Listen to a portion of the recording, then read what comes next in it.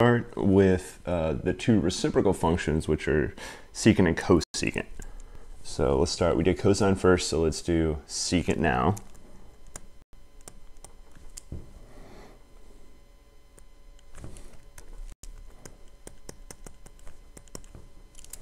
And actually I want to write a little smaller. So secant 1 over cosine.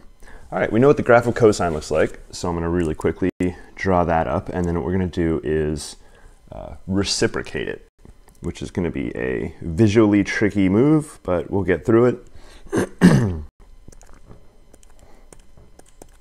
So I'm graphing 1. This is going to be the graph of cosine right here. So we're going to start at 1. So this won't be to scale. So we'll say that's 2 pi. And I say it's not to scale because this right here is very close to 1, because 2 pi is very close to 6, and obviously vertically that's measured as 1. But this is good enough. Cosine starts at 1 and ends at 1. Got those two in. -1 in the middle. X-intercept, x-intercept. This is something you do need to have memorized, which is another reason to write it out over and over and over again. All right, we're gonna graph, we're gonna take the reciprocal of this graph.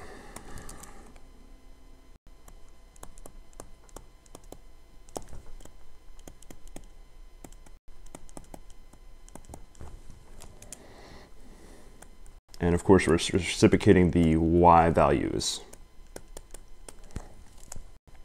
So what I'm going to do up here, I'm going to label, I'm not going to really care about the x values, but the y values definitely are important. So 0 for that y value, and I'm intentionally just leaving the x value just blank. You can fill them in if you want to, but they're not terribly important for what we're going to do.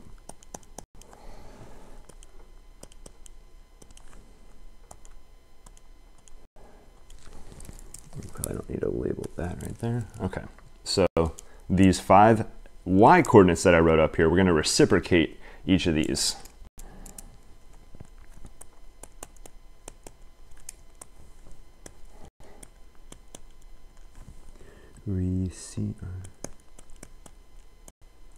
Reciprocal. I'm also going to reciprocate half, and it'll be a little more clear why we're doing that. So the half will occur, let's see, right about, I don't want to just keep it with green, half, half, negative. I'm just highlighting y values that are 1/2 and -1/2. All right, so we're going to reciprocate all these. Now, to reciprocate, you just, well, I would say write the reciprocal, but you basically write the number as 1 over that number. So reciprocal of -1 is -1. Reciprocal of 1 is 1. Reciprocal of 0,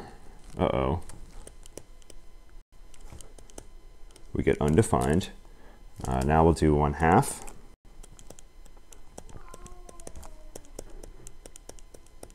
Reciprocal of 1/2 is 2, and likewise -1/2. Reciprocal is -2. All right, so these are all of our reciprocal values. I'm just going to write them in here. -1 reciprocal is -1. 1/2 reciprocal is -2. Now, when we're graphing and we get undefined y value, what that generally means, you get a vertical asymptote.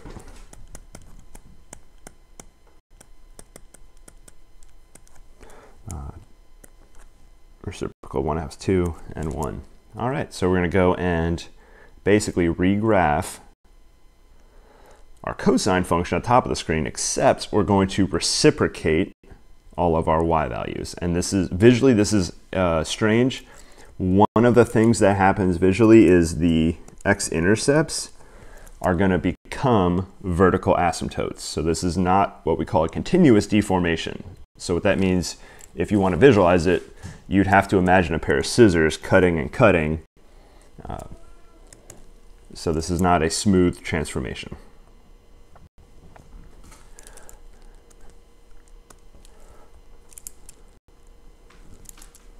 So we'll actually start out with the vertical asymptotes.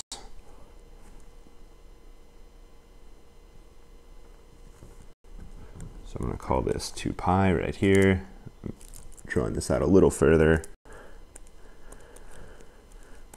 There's a little bit more to scale here. Okay, so we had our old y value was +1. And actually, let me label the quarter points. All right, so I'm going to write the original values with the black marker here. 1, 1, -1, intercept, intercept. All right. We'll do blue for our new graph. So our old x-intercepts become vertical asymptotes.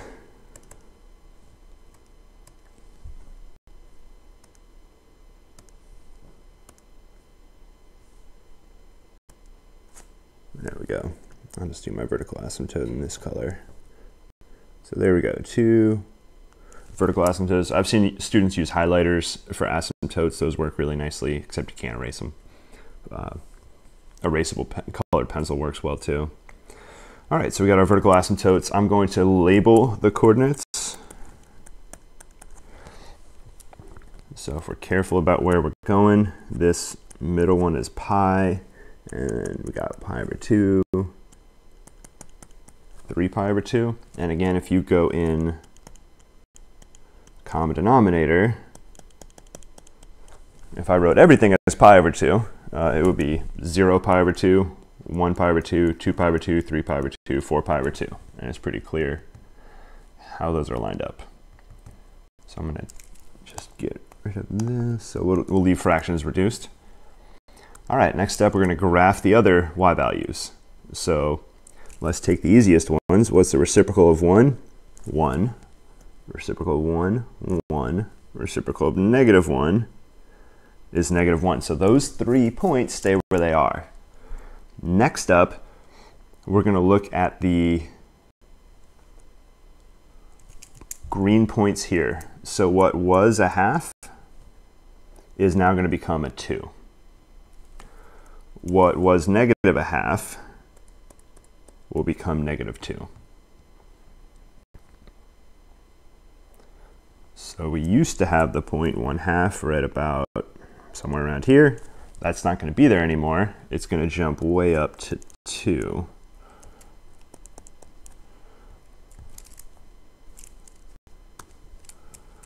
So it's going to be right about there. The point that used to be at -2, so would have been there. We would have been making a curve that looks something like that. Jeez, that's bad. Something like that. So, ooh, I'm being a little imprecise. That's where, no, that's where 1/2 is. So it'll turn into 2 right up there. So the next -1/2 will probably occur right about here. So we'll turn that to a -2. Oh, I know why I'm messing this up. All right, I strongly recommend you put a guiding, let's get a nice color. So I'm going to graph the regular cosine function here. I'm going to use it kind of like a guide instead of trying to just freestyle all of this. Now we can be a bit more accurate. All right, where's a half? Half should be, so I'm looking at that point, y value of a half, and moving it up to its reciprocal. Same thing, 1/2 appears right about there. So I'm just taking that point and that point and their reciprocal values. All right. Now we need to connect these with the smooth curve. This smooth curve will start here, starts at 1, y value of 1, and it's going to, instead of decrease to 0, the reciprocal increases, and we have to approach our asymptote, and we're forced to do so from above. And we have very similar situation happening on the right side. We start all the way on the right, go up like that. And something similar happens at the bottom here.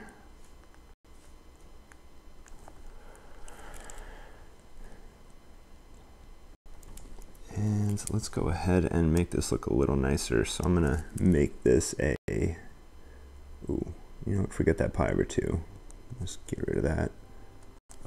I just want to make this a dotted line because it's not part of the graph, but it helped us make the graph. There we go.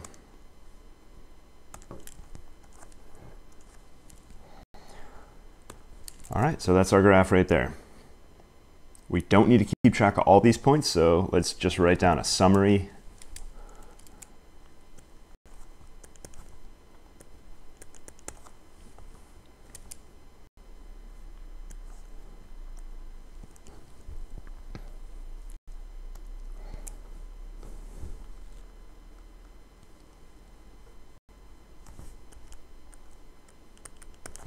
There's 2 pi.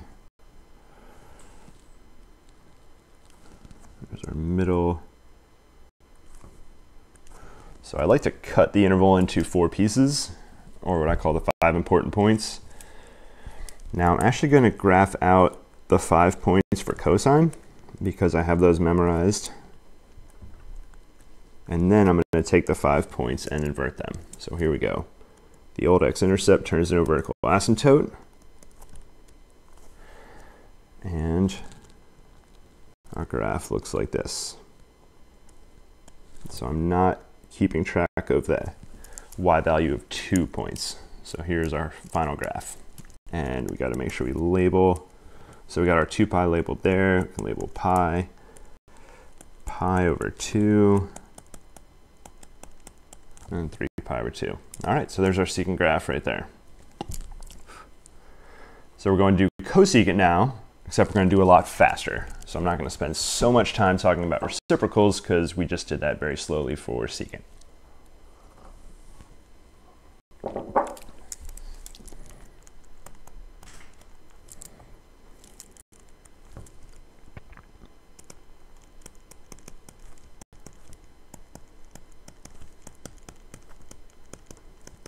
So we're going to graph sine and then reciprocate it. So same thing we've been doing. You can draw a better line than that. It's not the easiest to draw on a glass screen.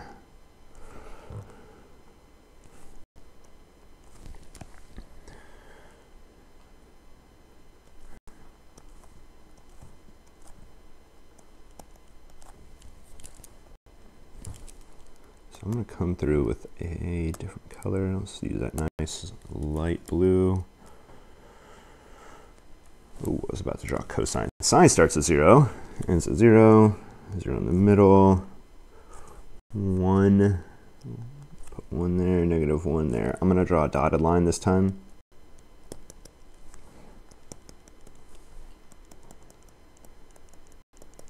All right, so there's our sine graph.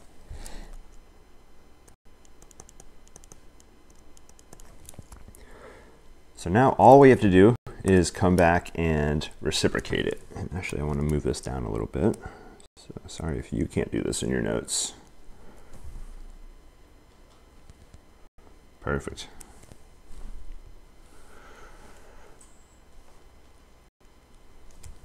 And do the rest in, I'll do the rest in blue. All right, so vertical asymptotes come from the old x-intercepts. This time there happens to be 3 x-intercepts because we start and end on an x-intercept in the standard period that we're graphing. You need to label your x-intercepts. These ones are nice, they're not fractions. And the points that stay where they are. I realize we're not, when I move the graph, we're not lined up on the grid anymore. But that's okay, we don't need to be super precise.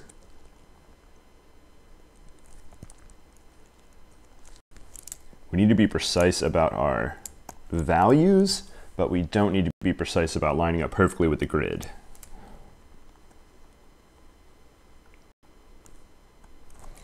There we go. That's 1 period.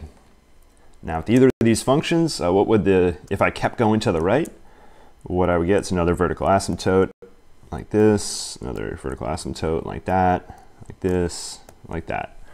So this can keep going indefinitely to the right, keep going to the left. Oh, that's not the eraser I want.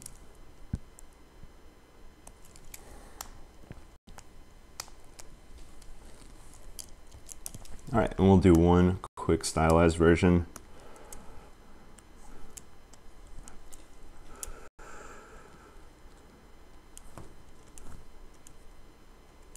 And we're starting and ending vertical asymptotes. Now, this is where I really recommend another color because you can't really draw a vertical asymptote on the y-axis. That's the best you can do with a single color. Definitely want to label it, especially if it's on the vertical if the vertical asymptote's on the y-axis, because it's hard to read unless you're going to use a different color. All right, so we get 3 vertical asymptotes, 1 minus 1, and then like that, and like that. All right.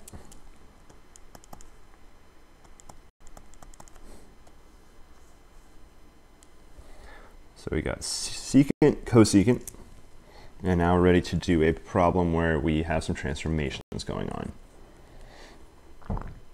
So we're only going to do one example problem here, and what we're going to do is basically spend all of our time applying the transforms to the reciprocal function.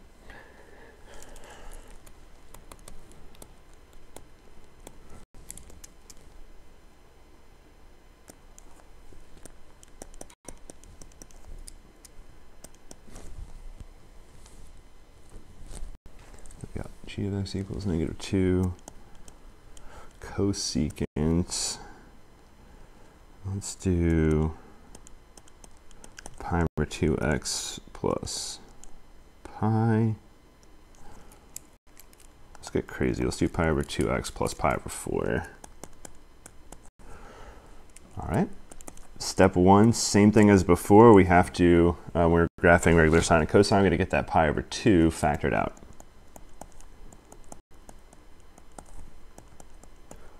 So I'm doing guess and check factoring. So I'm going to check, I definitely get pi over 2x plus pi over 4. All right, so we got the right factoring. So I can write things like period, we need that.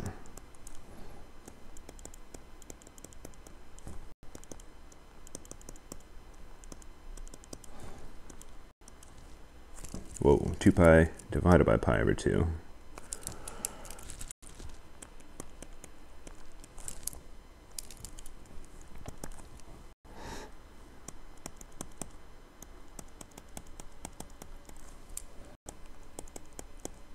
So we got our period, phase shift, or horizontal.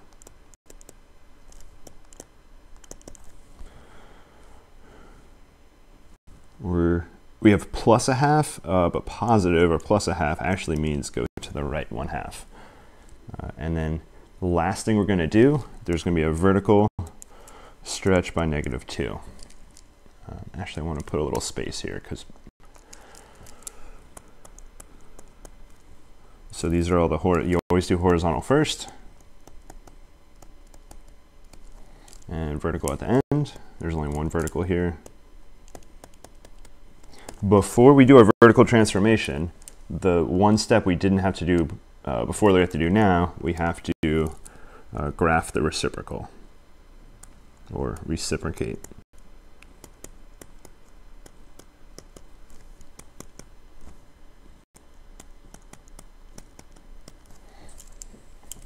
So that's the step before we do our vertical transformations. We got to reciprocate the y values. Okay, one last algebra move I'm going to make. I'm going to write this as -2 times 1 over, so cosecant is 1 over sine. A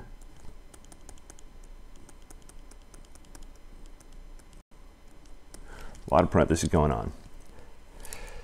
All right, the reason I'm writing this out, what we're going to do we're going to graph this function by itself with the horizontal transformations. Then we're going to reciprocate, and the last thing we're going to do is apply the -2. So first thing we're going to do is graph that. The second thing we're going to do is the reciprocal, so that. And the last thing we're going to do is apply the -2 vertical transformation.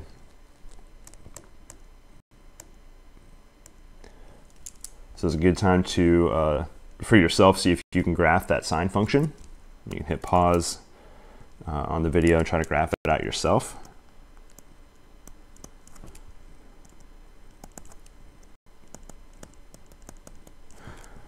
We already did the, oh, it's +1/2. We already did the factoring, wrote down the period and the phase shift. That's all for the sine function as well.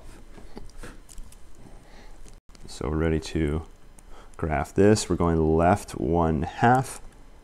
So I think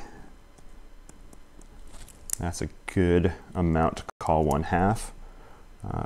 So there's +1/2, 3/2, 5/2. Is that where I stop? I think I need 2 more halves, 7/2. And the reason I'm doing this, I'm counting our period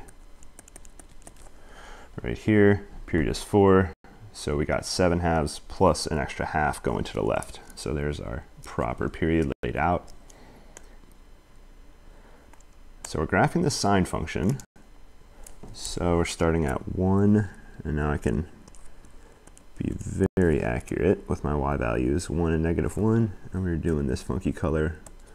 So let's keep that going. 1, nope, that's cosine. Sine starts at 0, and is at 0, 0 in the middle, 1, -1, all right.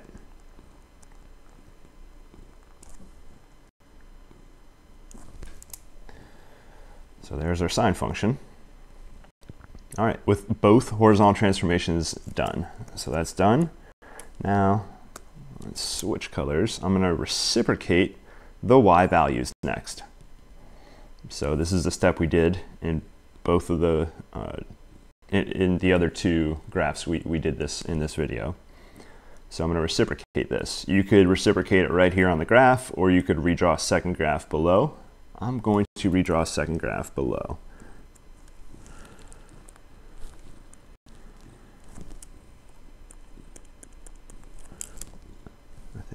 Shift to a smaller marker, 1/2. So that's right, 7π/2, that would not be right. Zeros are vertical asymptotes, all right.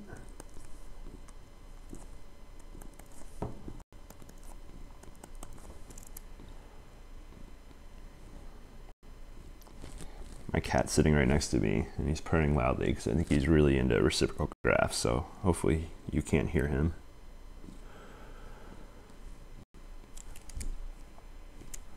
1, -1, all right, and graph the reciprocal. Man, cannot draw straight. There we go.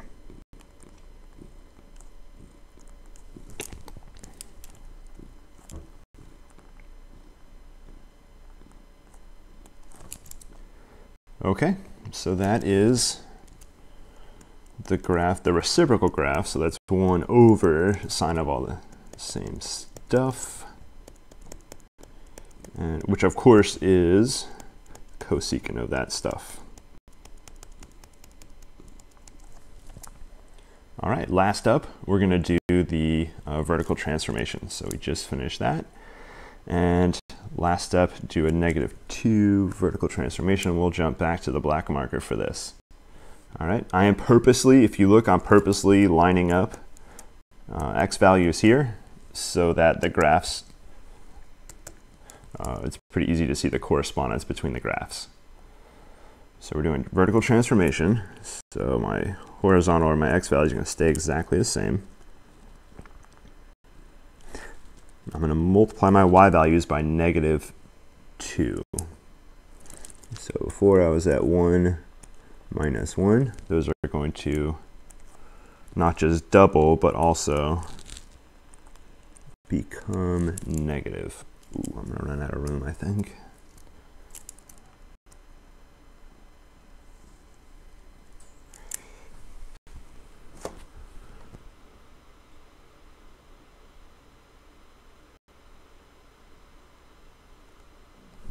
All right, kept it on the grid. So our vertical asymptotes, they're not going to move.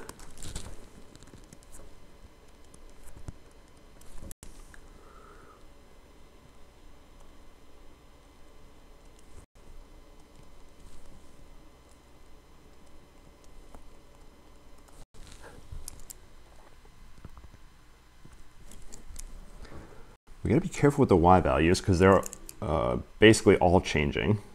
So what was positive is going to become negative. I'm trying to get both graphs on the screen at the same time. So I'm looking at this point right here. The y value goes from positive 1 to negative 2. Again, because I'm stretching by negative 2, which means multiply y coordinates by negative 2. So our y coordinate that was negative 1 is going to be multiplied by negative 2 and make it positive 2. And then the rest of the graph also gets turned upside down. So it's going to look like that and like that. So it gets stretched out twice as much and flipped upside down. That's the negative is what causes the flip or the reflection. So those are how to graph reciprocals. And up next, we're going to do tangent and cotangent.